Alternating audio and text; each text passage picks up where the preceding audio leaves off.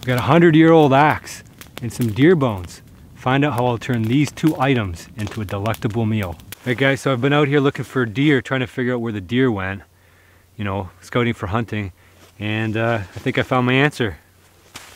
Deer bone. Dead deer. So, there we go. Part of our answer. Anyway, question is, can we make use of this deer bone? And I think we can. Something that early humans used to do would be to cook and eat the marrow. Long lost art, I suppose. Now we only think about meat. But most of the calories is actually in the fat of the animal hidden inside the bone. Most animals can't make use of this. That's why this bone's laying around here in the woods. Unused, unloved. But modern humans have the ability to tame tough material like bone. We can smash it open and eat the marrow raw, or we can cook it. Something that animals can't do. Animals can only crunch and grind, and that's a lot of work to get at the inside of a bone. But humans can smash, we can also use tools, and we can use heat.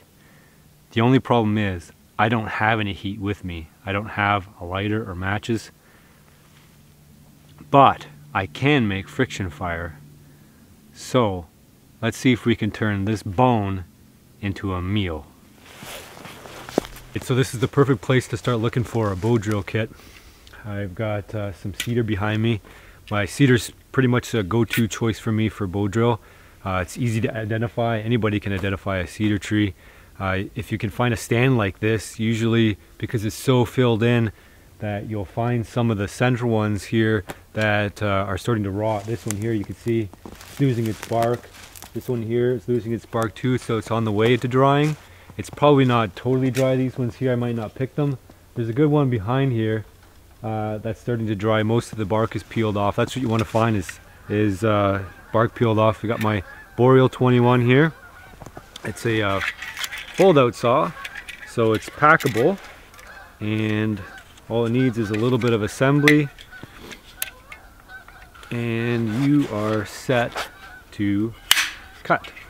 There we go. So I'm going to work away. I grab a couple pieces here.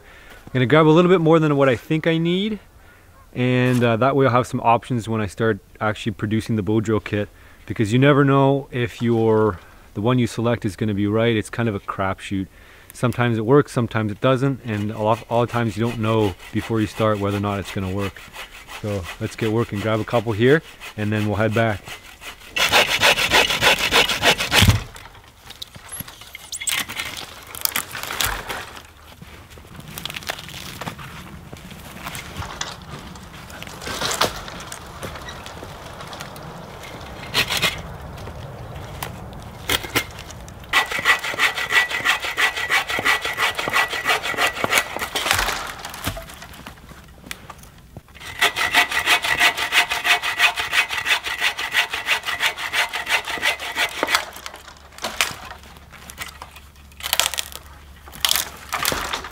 That's one piece, not a bad piece.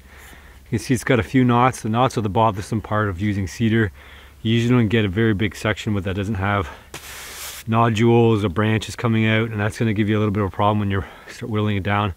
So I'm going to grab a couple more of these, and we'll head back and start working away on them.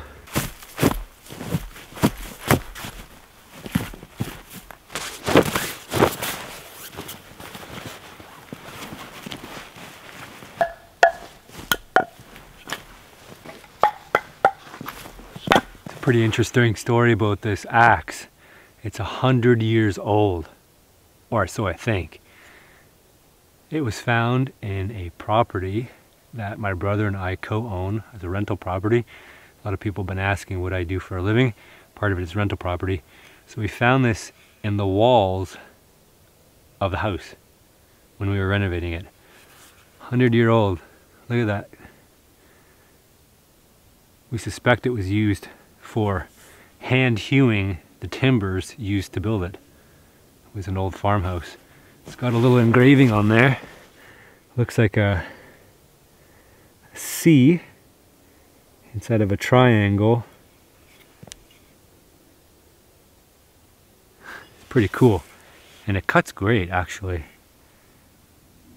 So let's put it to use. Let's make ourselves a bow drill. You shouldn't use a branch, you should use the actual trunk of the tree.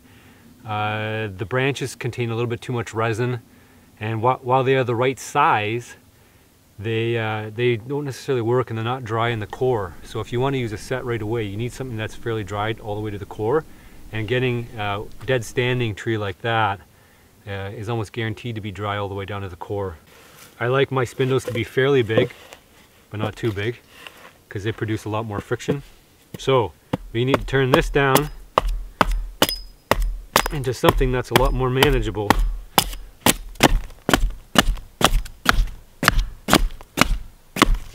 So after a while of whittling, you're going to end up with something like that. And of course you wouldn't use the axe on the final product, and you don't want it to be smooth.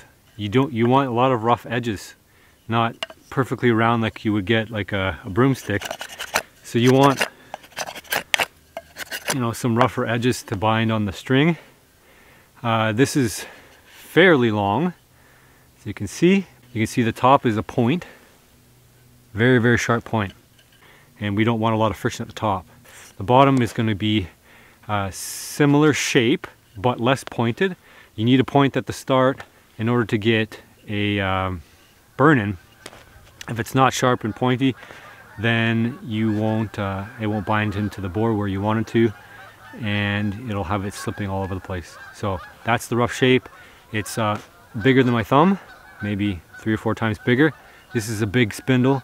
I'll start off this big. I can always make it smaller. And so the next thing is we need to make a bow, and we need to get a bearing block. Bearing block's made out of wet wood, so that it reduces friction and doesn't create a lot of heat at the top. So the temptation with the bottom board is that you're going to want to take a nice, fairly straight piece of cedar, and this one has a nice crack in the middle, and you're going to want to take your axe and, you know, chop it right in half. The problem with cedar is when you do that, it doesn't want to go in a nice straight line like you would expect in a hardwood. It wants to twist. So you end up with, I mean, this is a pretty straight. It's got a chunk out the middle, which I don't like. It's got a crack over here, which I don't like. So that was just made by chopping off the sides of it more and more until I produced something that was relatively flat. And now I'm just going to clean it up a little bit more. Your ash is going to fall down from the top down, and it's going to cool once it gets down to the bottom. So if you have it super thick, you know, by the time it gets down to the bottom, you're not going to be able to heat it. So what you're doing is building up an ember bed, and then you heat up the ember bed to light it into flame, and it has to reach a certain temperature for that to happen. So if you have a very, very, very thick one, it's not going to reach all the way down to the bottom, and it's not going to heat up, or it's just going to take a lot longer. So you're going to be making a nice bed of a bed of coals down the bottom, or ember, or dust, and then eventually you're going to heat it up. So thickness matters, but thicker is better. It is pretty flat, which I like. It's going to sit nice and flat on the bottom here. Okay. Next step, we need to get ourselves a bow, and we need to get a wet bearing block. So the bow part can be made out of anything. I used cedar again here, because cedar, the boughs tend to be bent anyway, which is what you want. I just had one little piece of string in my bag, which I always keep just in case. It might be too short. You know, you think it's nice and loose, and that's good. Or loose is bad because, you know, you want it to be tight, but the problem is you still have to get this big thick spindle in there, and so the issue is now is it's super tight, and super tight's a blessing and a curse, because while it's nice and tight and it won't slip when you're drilling, you hear it pop in there. It's actually not too bad. See, this is a massive spindle. I'm not sure if I want it that thick. So having it thick means that now I can whittle it down a little bit more, and that's going to loosen the. You can hear how taut that is. It's a little bit too taut. And what it's going to do is it's going to bind in here, but it's also going to want to smooth this part out here. because it's pulling so tight on that string is going to basically make it smooth, and then it's going to slip even more. So while you think it's good and tight at the start, and that's a good thing, it ends up being a bad thing in the long run. So I think I'm going to shave this down a little bit because the rope, you can see it's at the end here and at the end there, and that's all I have to work with. So I'm going to modify this instead, and you can see how tall it is. It's probably about 1.5 feet tall, and people, you know, ordinary people will do it about, you know, 10 inches, but if you fail in 10 inches, you're done, you're through. So we need to be a lot longer than that. Not a lot longer, but we get multiple tries with this, remember. Okay, so let's take a little bit of thickness off that, and we'll get our bearing block next.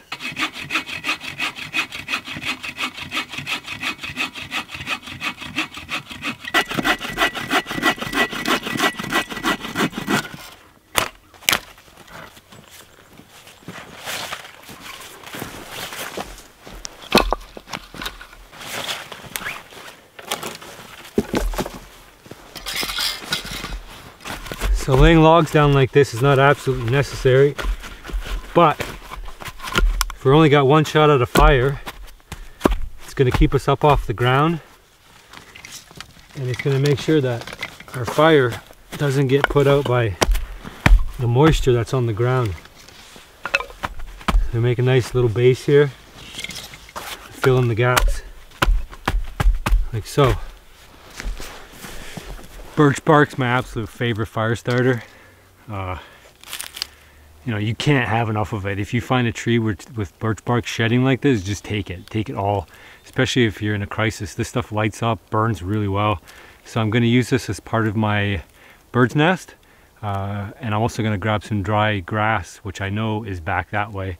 So lots and lots of birch bark. And people are pretty meticulous about the bird's nest having to be really dry. But if you get just a little touch of a flame and then you put it on this and transfer it over, you've got a fire, buddy. So this is behind me here, it's dry grass. It's another perfect tinder.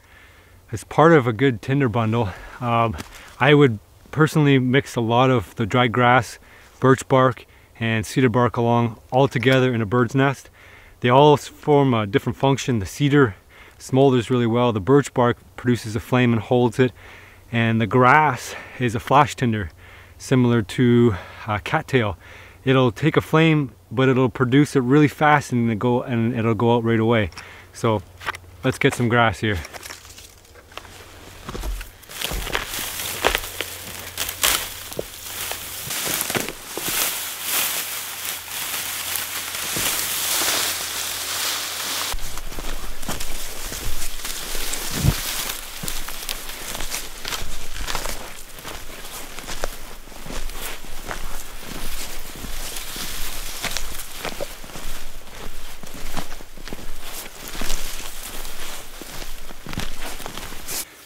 Okay, so we're getting close.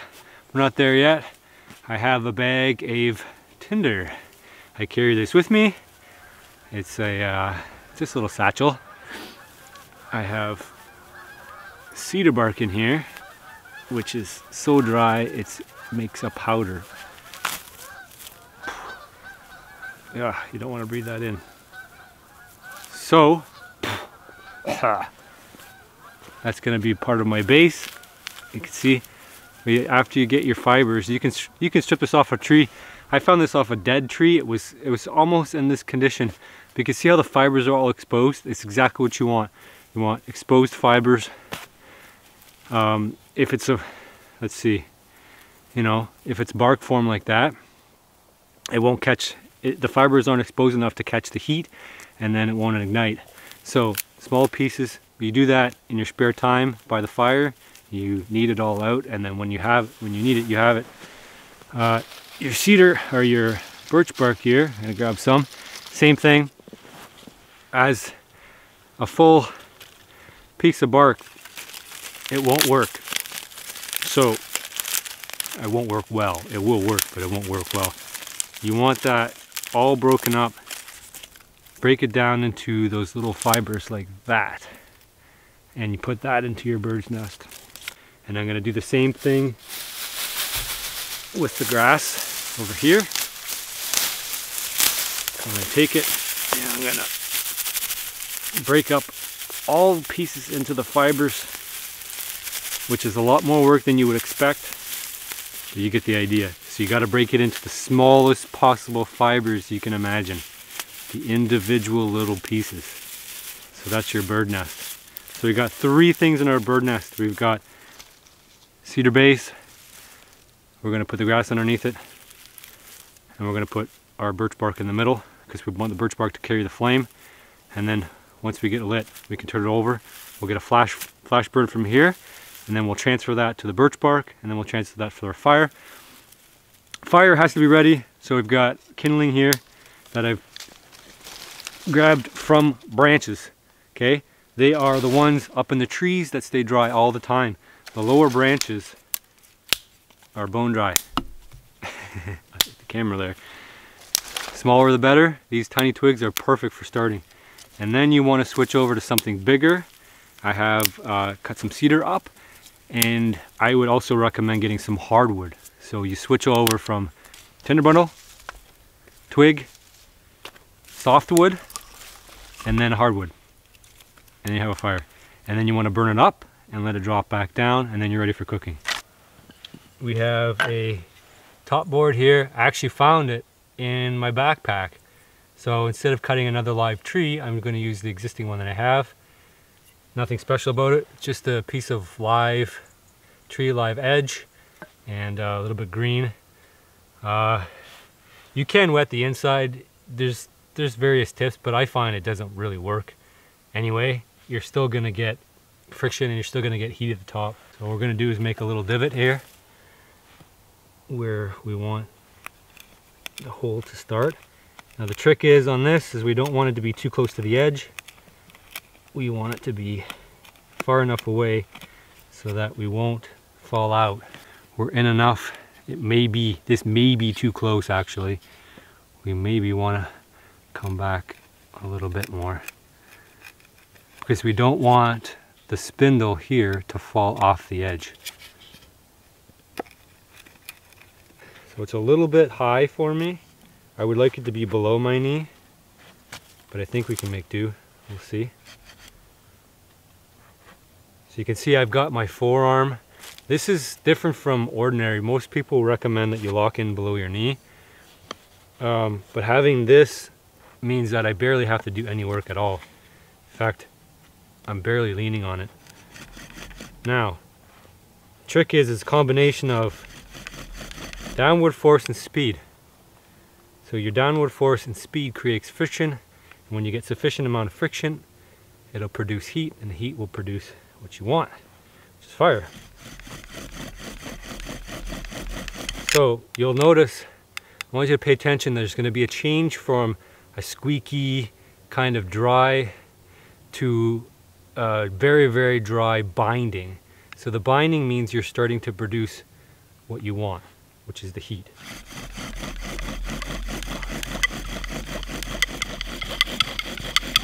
It's not there yet. You can hear the sound changing. Now we've got some good friction going. Lots of heat, lots of smoke. We want to burn in a little bit more. Have a groove. Okay, I'm going to stop right there. We are going to draw a triangle. We're going to do it just with the blade, not going through. A triangle toward the center, like a pie. Pie shape toward the middle. And we only want to go in a little bit into the center, because if we go too far, it'll blow out. And if it blows out, then our spindle is going to go all over the place. There we go, there's our notch. You can see it goes just inside the hole a little bit. And this is going to get bigger and fatter as we drill down. But we've hollowed out, I've also hollowed out a notch at the bottom, so it's kind of V-shaped along the bottom as well. So V-shaped this way, V-shaped that way. And that's so that there's a little bit of a place for that ember to accumulate and still get some oxygen. So that's my hole. If you go, like I say, if you go too far in, you're gonna blow out and you're gonna lose your spindle. It's gonna pop out and you're gonna lose it. And if you don't go far enough, then that dust doesn't have anywhere to accumulate down here in the bottom. Everything has to be ready. The bird's nest has to be ready. The fire has to be ready. I've got some backup tinder over here with the dry grass. I've got a pile of logs over here. My plan is once I get it, I'm gonna let it sit and we have some time to wait. Then we're gonna transfer it over, blow it into flame, chuck it in here, get the birch bark on, throw this on, and get going.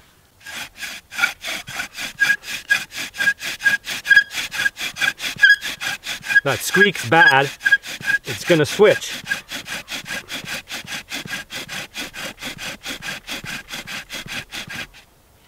Okay, we're riding up a little bit, which we don't want.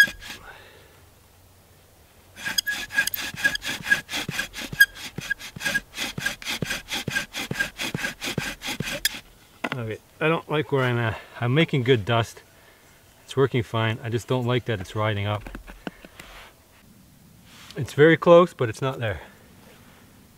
Okay. I'm not gonna get rid of the dust. That dust is really good dust. We're gonna use it.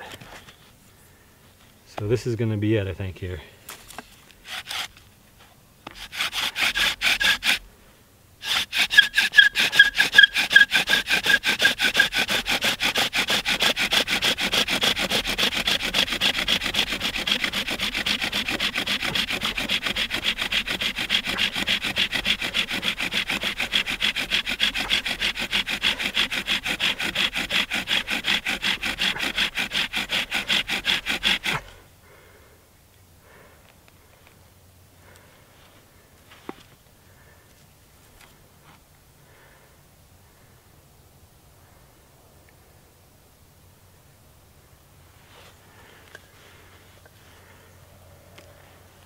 And we don't want to do anything here right now. We just want to leave it.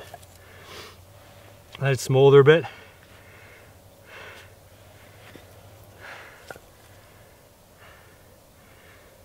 Now, if we move it too fast, it's going to fall apart. The fire right now is helping to bind it together. So we just want to leave it here for now, and we're gonna, we don't want it to break apart. So we have to be careful with the clump here. Bring you over and you have a look.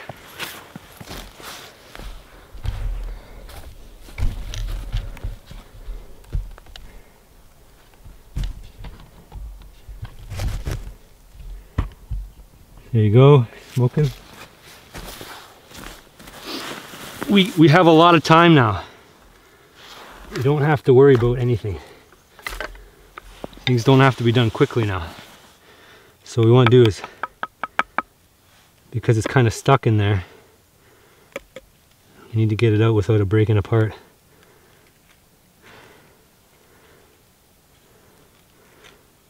So we want to give it a little bit more oxygen now. So it kind of fell, we could have lost it there. All that dust is still good. Oh, and I screwed up. I screwed up. Okay. It's stuck to the bottom. Now we gotta salvage it.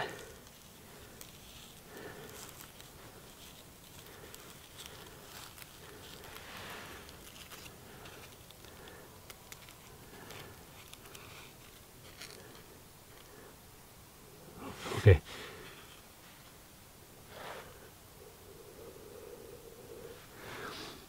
Now it's a little bit more precarious, which you don't like. I don't like that too much. Okay.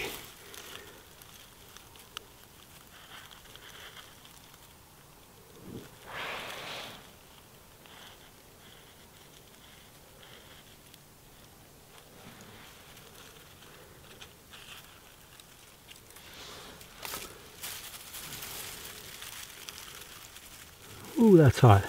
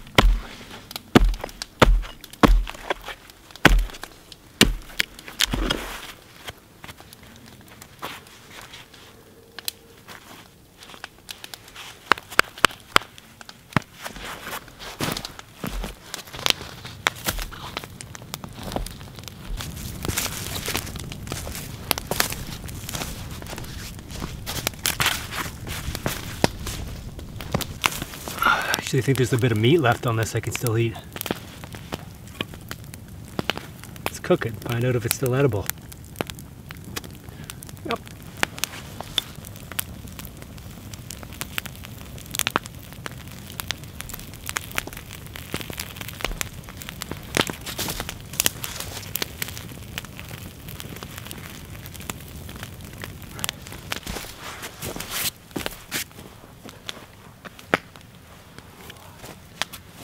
How does that look? It's a little burnt. A little burnt. Here's some juicy bits.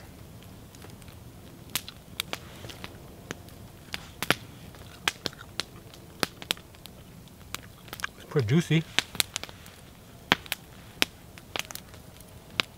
A little pink on the inside. There's a kneecap. And some good fat around that joint. You see all the fat here. There's another chunk. There's nothing wrong with this meat. It's hard for an animal to pick this off because they don't have a knife, obviously. You see, I got more than a couple mouthfuls off here and can keep picking at it.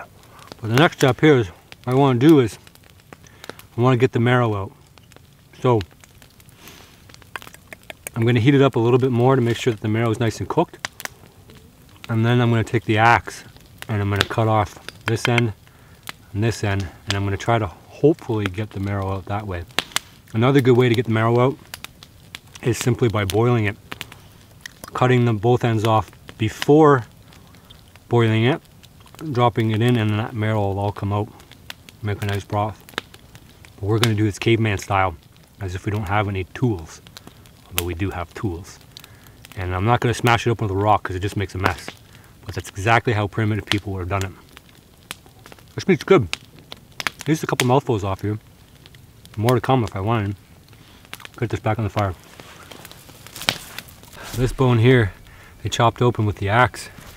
You can see the marrow inside here. It's like a fatty mess. You can eat it raw. Primitive tribes would do that, eat it raw. But it's frozen. So it's another reason why animals can't use it. So this is going to have to go on the fire. I'm concerned now that I opened it up, it's going to leak out. I do have a pot here, but I don't think it's going to fit in the pot. So we'll take our risks here, and we'll hope it doesn't all leak out. Yeah, there's a bunch more in here. Interesting stuff, good stuff. History of humans, man. This is exactly how we started ruling the planet. Making use of everything, not just muscle, but also the marrow, the brain, everything, the eyes. We ate everything, and we could do it very easily because we had the tools to do it and the intelligence to do it. Big brains need either a big digestive system or a lot of fat, and we switched from eating lots of food in volume to eating more calorie dense foods.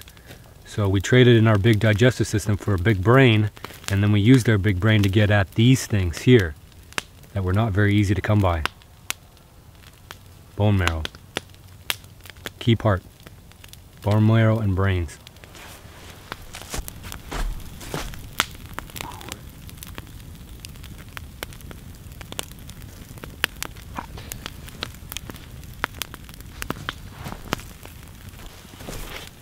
Ooh, that's hot.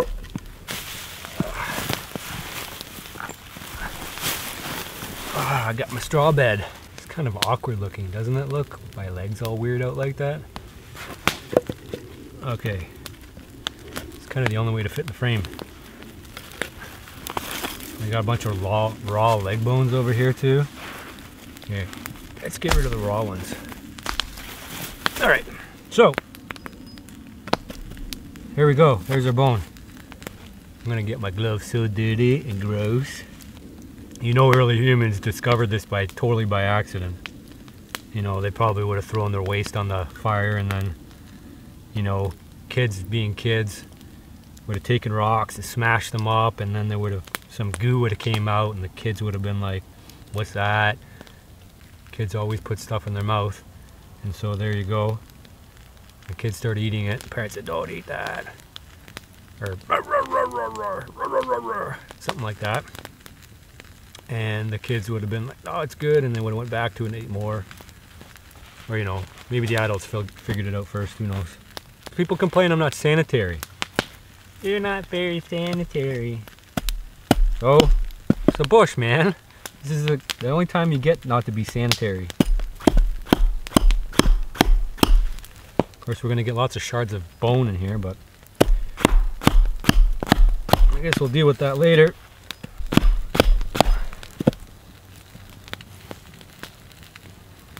There we go. Nice creamy mess on the inside.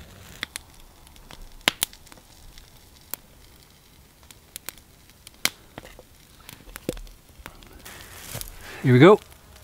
You see the bone's hollow and it's got lots of juicy flavor in there. So let's give it a go. Can anybody guess what it's gonna taste like?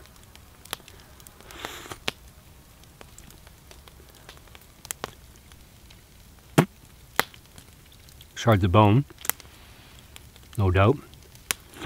Mmm.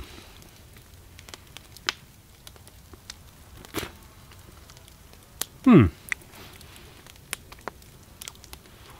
Whoa.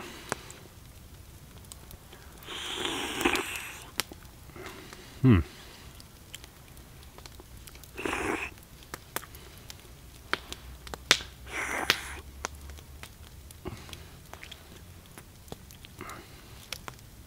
That's like butter, no doubt, right?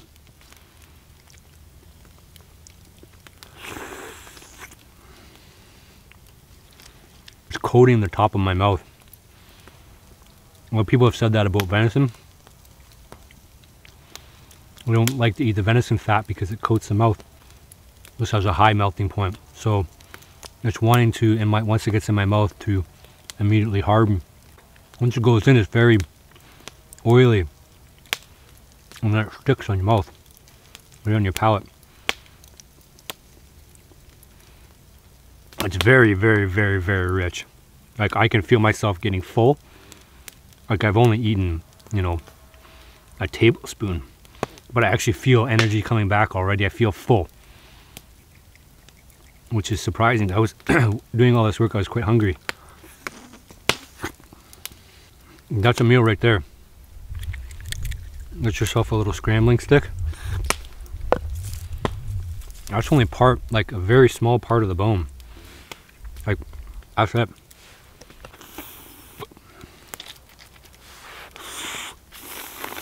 Mmm.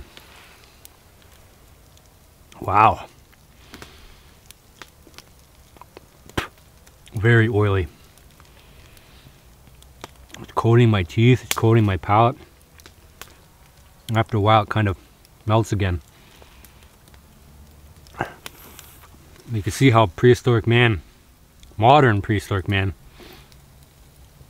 would have gorged on this sort of stuff. You know? And then cooking helps so you can break these pieces of meat off.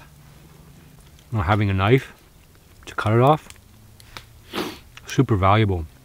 Something that an animal can't do. But once that flesh is cooked, it tears off.